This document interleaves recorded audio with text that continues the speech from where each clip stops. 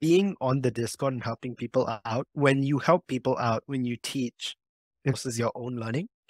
So I became very confident in my sort of skills in math, especially, and physics. And in IGCSE, I helped out with a lot of other subjects, and it really helped me to, I guess, make my knowledge firm in everything, in all of the subjects that I did.